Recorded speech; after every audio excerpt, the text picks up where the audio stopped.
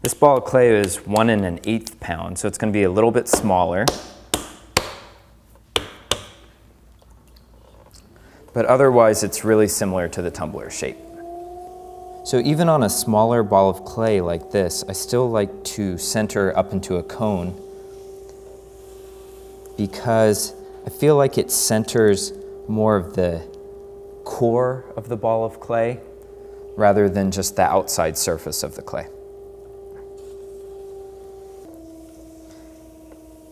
You might have noticed I spent a lot of time cleaning up my workspace and my tools, and that's intentional. It comes from my philosophy that if I want to make clean, precise work, that I want to use clean tools and have clean hands.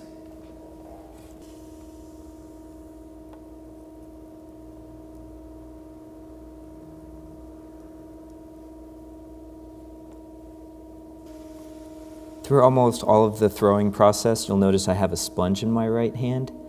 It's not necessary. I could probably throw just as effectively without a sponge, but I like that it's wet, and if I start to hit a little dry spot on the pot, I can just give a little squeeze and get a little extra water. When I'm getting ready to do what I think will be my final pull, my inside hand kind of curls up from the bottom edge of the curved surface up into this side of the wall several times, just kind of working that extra clay up into the clay wall while my right hand remains stationary.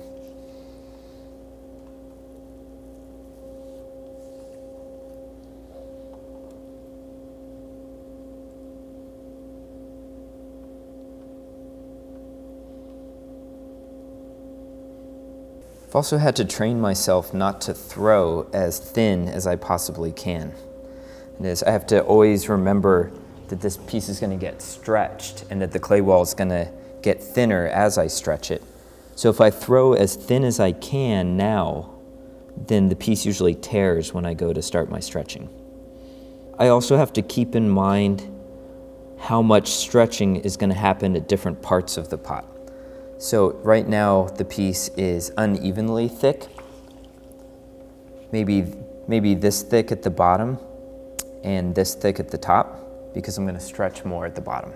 Using a wooden rib down at this bottom edge is a good time to remove some excess water, but it's also a good way to compress this part of the clay wall up and in to make the pot less likely to collapse during stretching.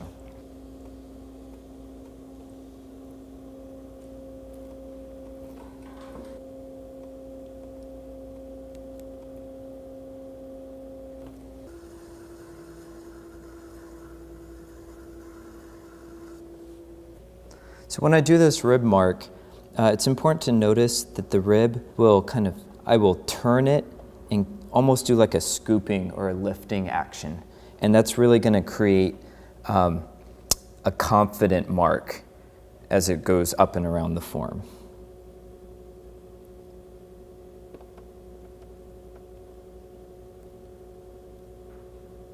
And if I lose the clarity of that edge from that first mark, I can just go back and put it in now.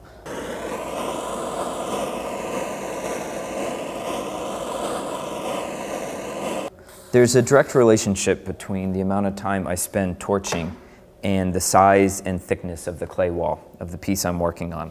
So for pieces in the kind of cup to small bowl scale, I usually go up and down twice and then back up, and that seems to be enough. The biggest difference for me between making a mug and a tumbler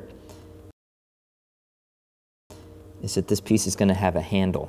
And because of that handle, the piece is going to have what seems to me is more of a front and a back side, where the handle kind of frames the profile of the piece.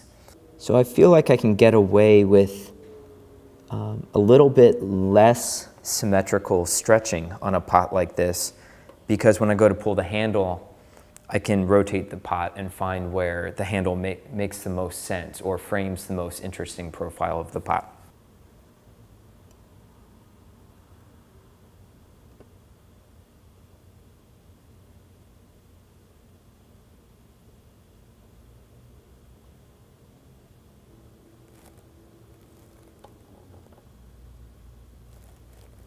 I try to stretch this bottom portion just enough that it starts to activate this waist area and get a little rhythmical moving. On some pots, this bottom area is a little thinner, and I get kind of like dents in the form just under these stretched areas, and that can cause a problem when I go to trim. And when that does happen, I just make a couple passes with the finger, pushing those dents back up into the form.